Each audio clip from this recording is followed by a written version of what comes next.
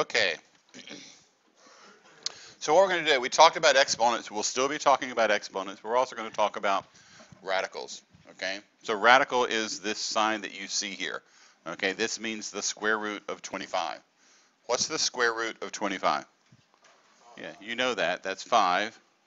The reason it's 5 is because 25 equals 5 to what power? Yeah. Because 25 is 5 squared, we say that the square root of 25 is 5. Okay. Cube root of negative 27. It means there is a number I can multiply by itself how many times?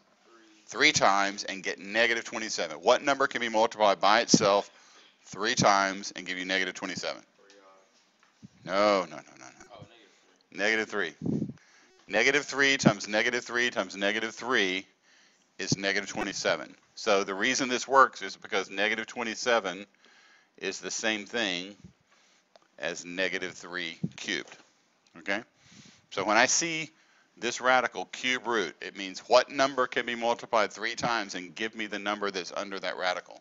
So a negative 3 cubed is negative 27. Therefore, the cube root of negative 27 is negative 3. Now, the way we will say this is the nth root of a. So the nth root of a number, a, if it's b, then a has to equal b to what power? To the n power. Okay? So if b to the n is equal to a, then we can say that a is the nth root of b. Now, my last class claimed they'd never seen this before. I'm having a hard time believing it, but we want to be comfortable going back and forth between a radical form, which is when you see this radical sign, and an exponential form, where you see an exponent. The nth root of a is the same as a to the 1 over n power. You've seen this before, right? No? Yes? No? I feel like you have. I'm not trying to argue, but I'm just like, okay.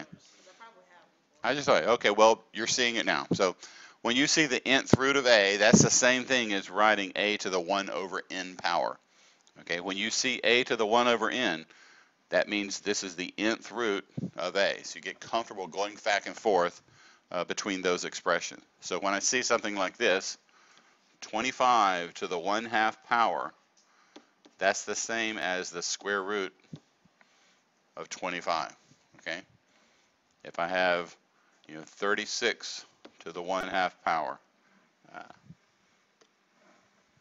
36 to the 1/2 power, that's the square root of 36.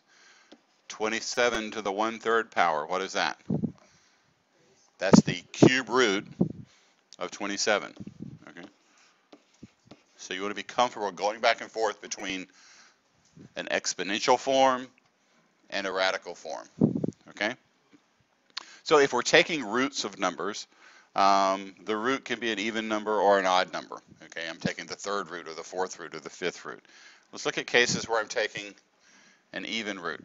Okay, something like this, the square root. So when you don't see a number here, an index, this index is 3. That means cube root. When you don't see an index, it means that the index is what? 2, square root. Okay, so this is the square root of negative 8. There are no real numbers that do that. Okay. Can't take the square root or the even root of a negative number, but we do know that this is going to be what? It's going to be the square root of 8 times I. Okay, so it's not a real number, but there's a complex number for that one. In this case, if we're looking at real roots, what number can I multiply by itself 12 times and get a 0? 0. Real easy for that one. This means the 4th root of 16. What does that mean, 4th root of 16? I'm looking for a number that I can multiply by itself what? 4 times and get 16. Is there such a number? 2. Okay.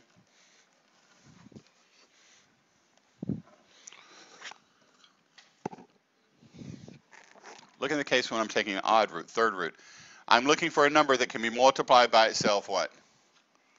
3 times and give me negative 8. What number does that? Negative 2. Okay. So you note with odd roots, I don't have I as my answer. If I'm taking the even root of a negative number, there's not a real number that does that. There are complex numbers that do that. But in this case, there is one real number that satisfies this. What about this, the ninth root of 0? What's the ninth root of 0? What number can be multiplied by itself 9 times and give you 0 as an answer? 0. Okay. Fifth root of 32. I'm looking for a number that can be multiplied by itself, what? 5 times and give me 32. What is that number? That is 2. Okay. There was a question in the last class about the page before where you had all those powers to know. You don't have to memorize all of those, but just be comfortable. You're going to start seeing the same numbers today, like 16, 27, 32, 64, 81. So the powers of 2 and 3 and 4, you should know a lot of those, and you'll get to them just by working it. So let's evaluate some expressions. First one here. Cube root of negative 64. I'm looking for a number that does what? Yeah. What number can I multiply by itself 3 times and get a negative 64? Yeah, it's negative 4 because negative 4 times negative 4 times negative 4 equal negative 64. So that's why, because I know that now negative 4 cubed is equal to negative 64. If negative 4 cubed is negative 64, then the cube root of negative 64 is negative 4. Square root of negative 64. Yeah, this one, so yeah, Kyle's on top of this. This is 8i. Okay? When you square 8i, you get 64i squared, which is negative 64. So in this case, there's not a real solution, but there is a complex. So this is a complex solution. Square root of 1 over 64. I'm looking for a number that can multiply by itself how many times? Twice, and give 1 over 64. 1 over 8, okay? So this is 1/8 because 1/8 squared equal 164.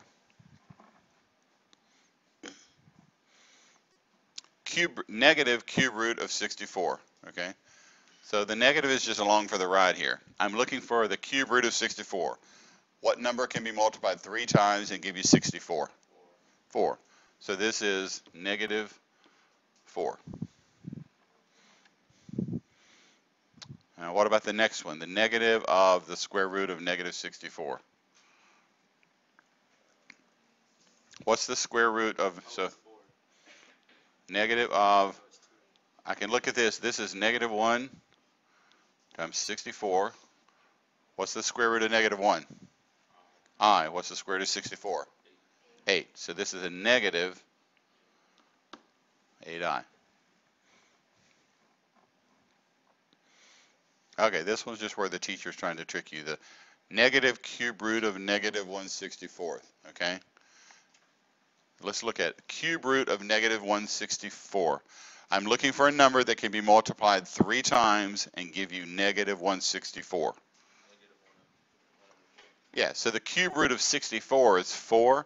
So this is going to be negative of negative 1/4. Because if you look at negative 1/4 times negative 1/4 times negative 1/4, 3 negatives multiplied gives you what? A negative. So this is negative 1 over 64. What's negative of negative 1/4? Well, it's not a trick question. Negative of negative 1/4 is 1/4. Okay? Answer is 1/4 in this case. Okay? Okay, I'm looking for easy, hard, okay. It's January. What are the categories you feeling today? Okay. Okay. We need to be very comfortable going back and forth between an exponential form and a radical form. Okay? So when I see something with rational exponents, rational just means, starts with an F. Fractions. Okay? Rational exponents. should be comfortable expressing them with exponents or radicals. A to the m over n, okay, which one around, that can be written as a to the 1 over n times m, because what do I do? Well, a to the 1 over m times m, what do I do with these exponents to evaluate that? I do what to them? I multiply, I add. What do I do? Multiply. What's 1 over n times m? It's m over n, okay? These are the same things, okay?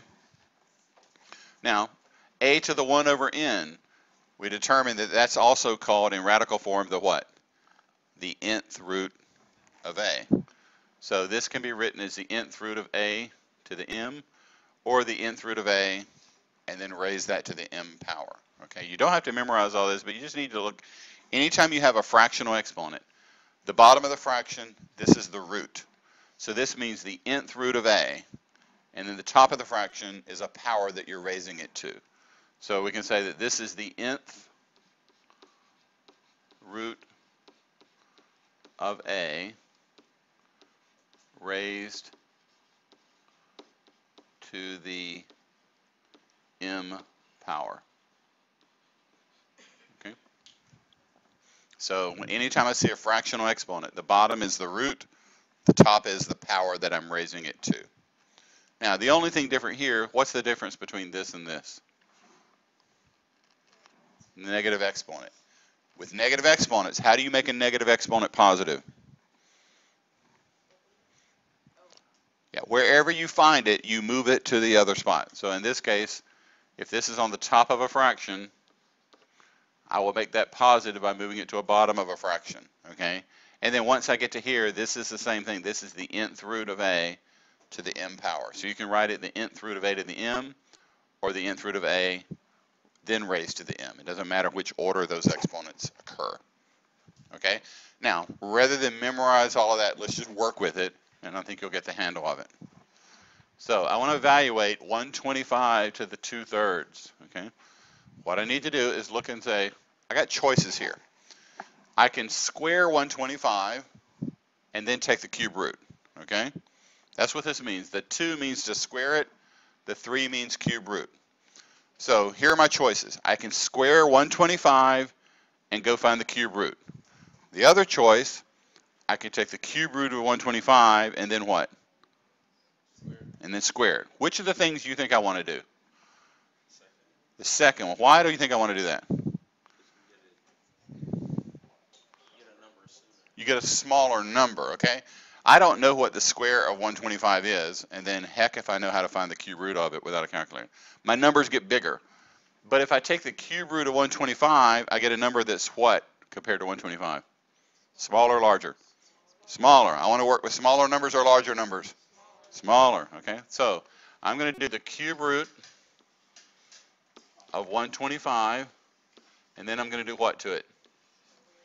Then I'm going to square it. So that's what this means. This is going from exponential form to radical form.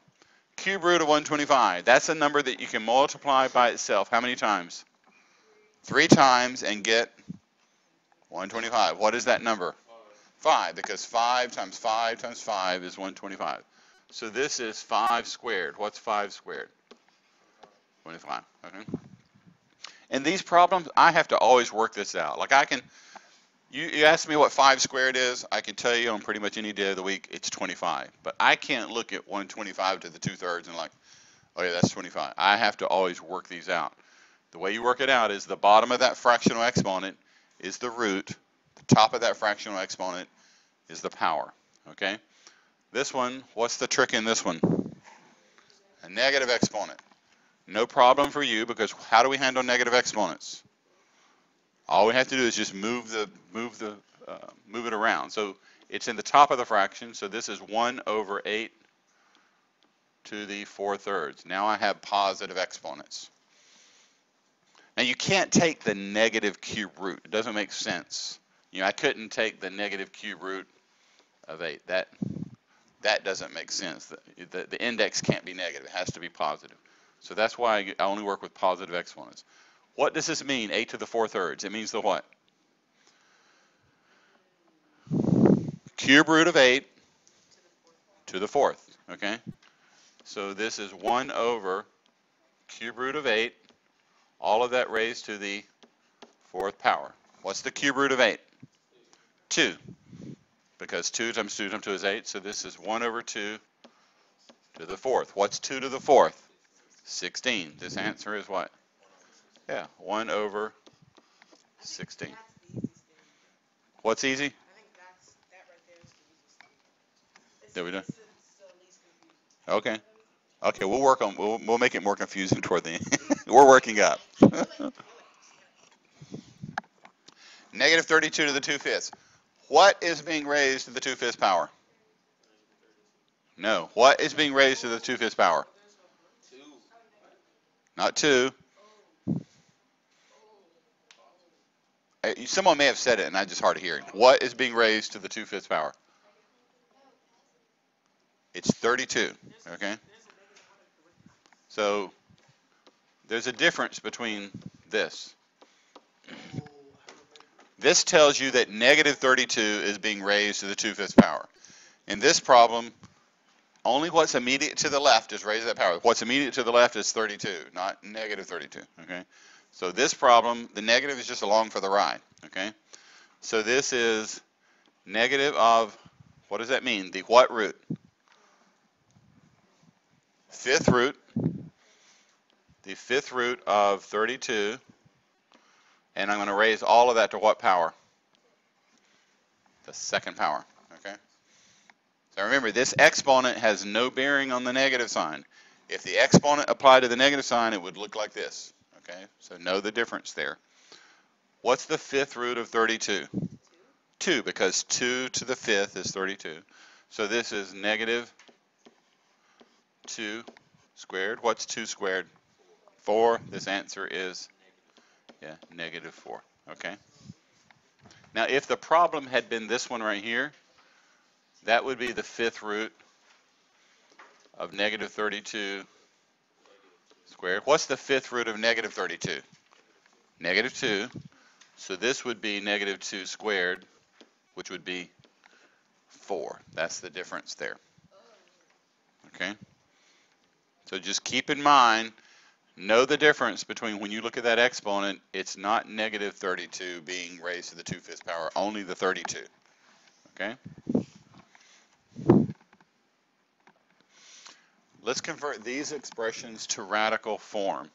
Okay? And then we'll evaluate. So this means the what root? The 4th root of 81. And when I get that number, I would do what to it? I will cube it. Okay?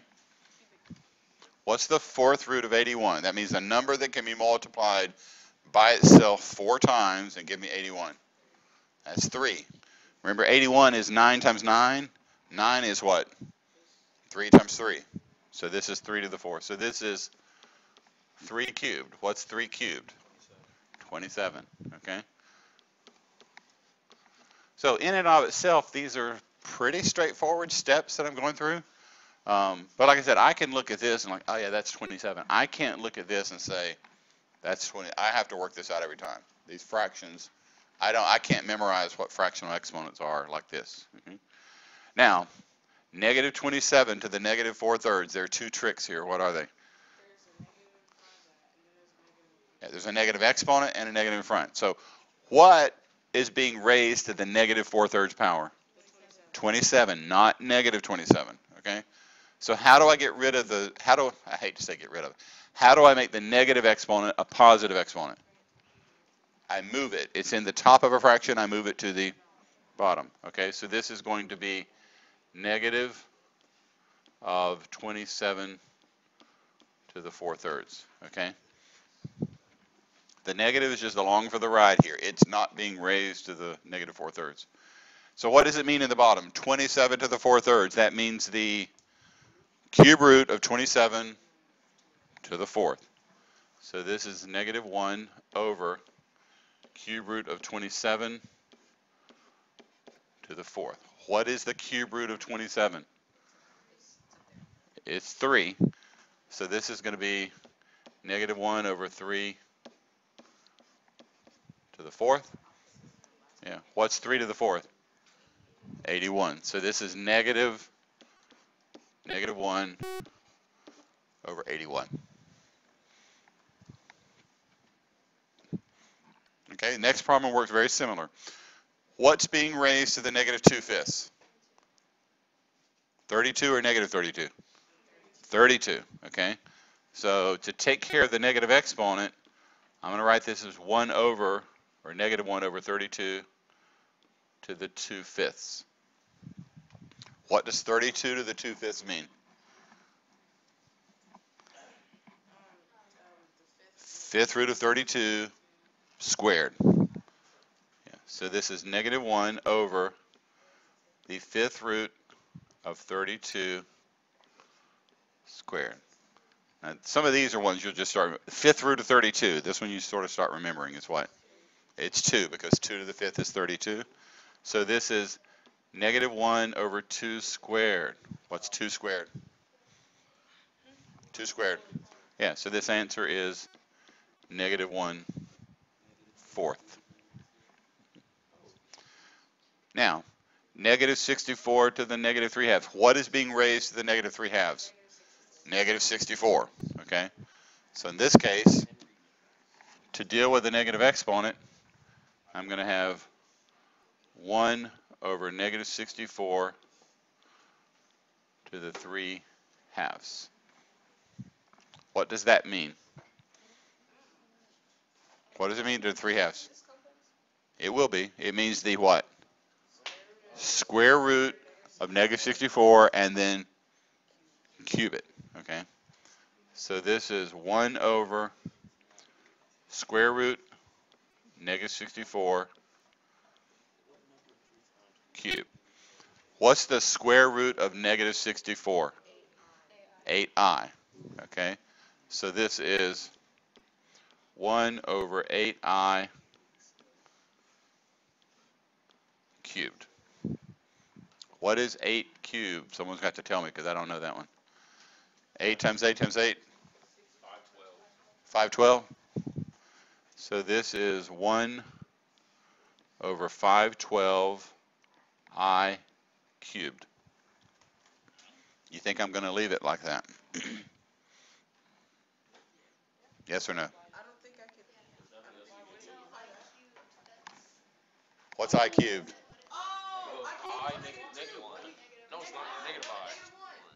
I'm hearing all kind of stuff. I squared? What's I squared? Yeah. So I cubed is I squared times I. So that's negative I. Oh my gosh, that's crazy. Yeah. So this is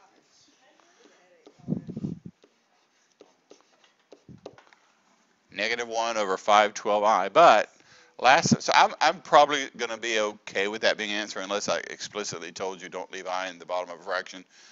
Last semester, we did not leave I in the bottom of the fraction. What did we do to make it go to the top? We rationalized this complex number. I multiplied by, somebody was going to say it. Multiply by 1 in a certain form. Conjugate. So if I multiply by I over I, okay? So on the top, I'm going to get what? Negative I. And here I get 512 I squared. What's I squared? Negative 1. So this is going to simply be I over 512. So I would probably take either of those as the answer. Negative 1 over 512i or I over 512. Yeah. So is that coming back from last semester a little bit? Okay. Let's continue on. Switch colors here. Now, let's convert between radical and exponents. You should be very comfortable with that. I want to take this first expression that's in exponential form and convert it to radical form. 2x to the 2/3. What is being raised to the 2/3? X. What about the 2? It is just along for the ride. Nothing is happening to the 2. So I can write this as 2 What does it mean, x to the 2/3? What does that mean? That means what? The what? Cube root of x squared. You would also be correct if you wrote cube root of x squared. Both of those are perfectly good answers, okay? It doesn't matter the order in which you do those operations. So the cube root of x and then square it, or the cube root of x squared. Either way. The next one. So I'm taking the fourth root of what?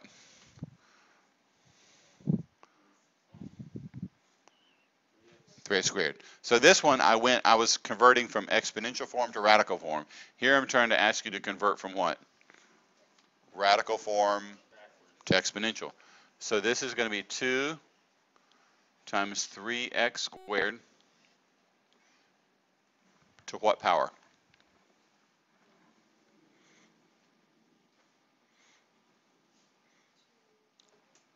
Pardon me? Not 2 over 4.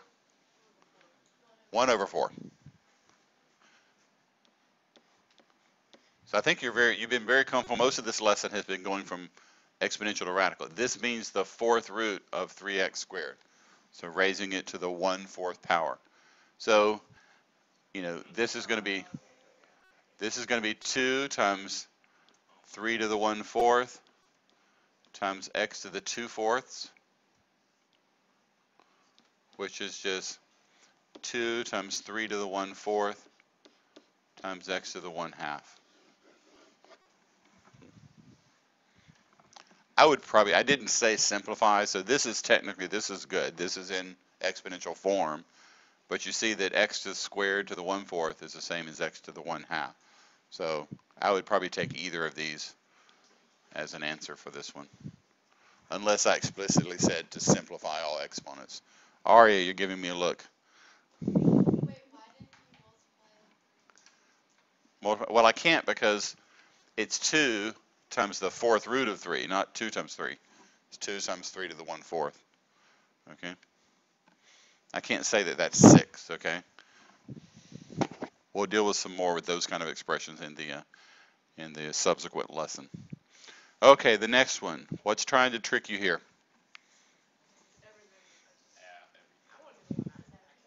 That one's so easy, I'm going to just let y'all do that one on your own. We'll do it, and it's not that hard when you break it down. It looks hard, but let's focus on this one now. On this one, what is it that I need to deal with right away? The negative exponent. So to make that negative exponent positive, I need to move that xy where? To the bottom of the fraction. So I'm going to write this as 4. Yeah, the 4 is just along for the ride over xy to the 3/5. Okay. Now they want me to write it in radical form. Okay. So radical means I'm writing it with roots. What root am I taking? The 5th root of xy cubed, right? So this is just 4 over the 5th root of xy cubed. That's all it is, okay? That's not too terribly difficult, is it? I mean, you had to take care of the negative exponent, so 4 over xy to the 3/5. All the fractional exponent means, raising something to the 3/5 means the 5th root of that expression cubed, okay? So now I'm in radical form and I have no negative exponents. Okay? Now the next one is in radical form, but I want to take it to what? Exponential form.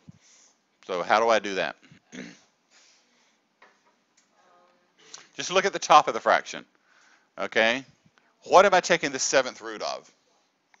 Wait, which problem? The only one that's not worked, Egypt. I mean, like, I didn't know if we were done. Is the 7 with the 2 or is it no, it's the 7 and the 6. It's the 7th root, not 2 to the 7th. So it's the 7th root of y to the 6. So let's deal with the top of the fraction. The 2 is just there for the ride.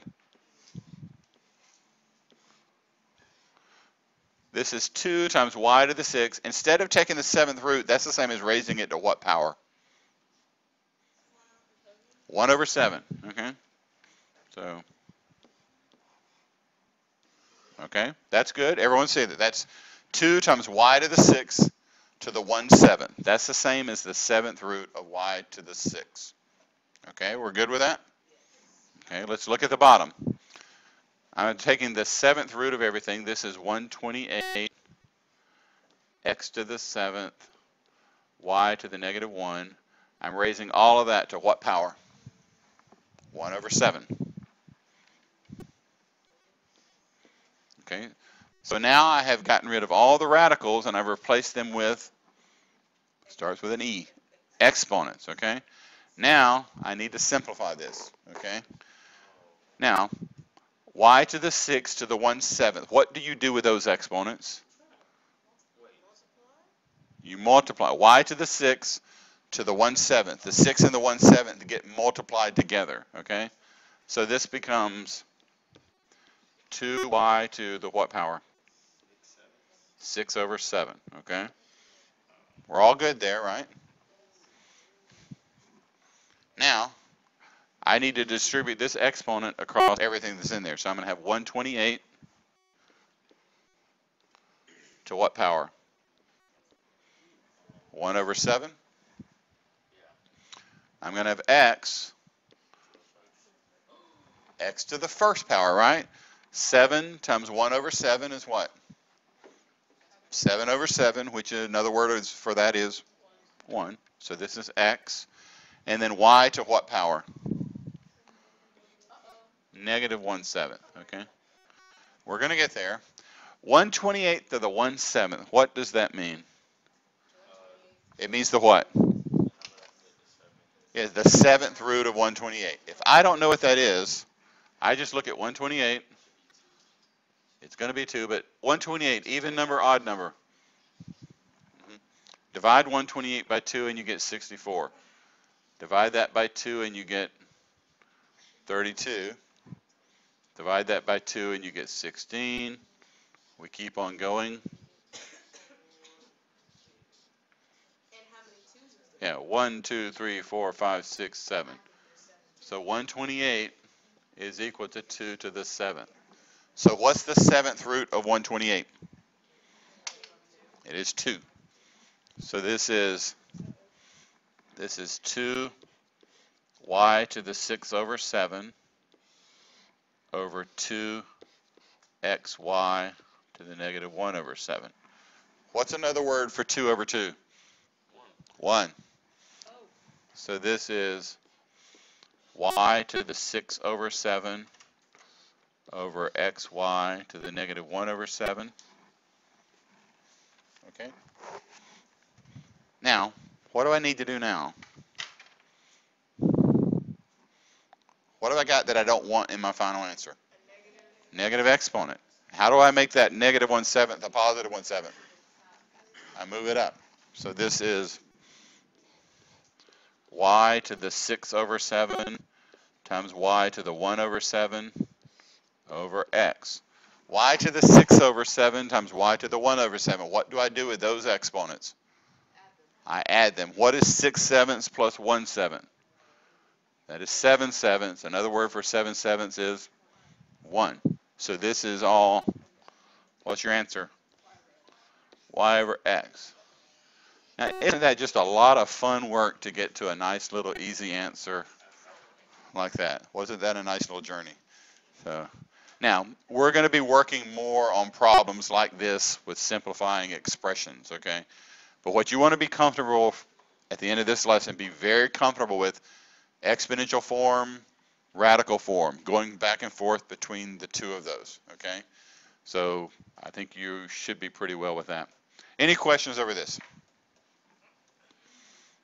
Okay, you've got a few minutes to go ahead and take a look at the homework if you want, and then we'll move on.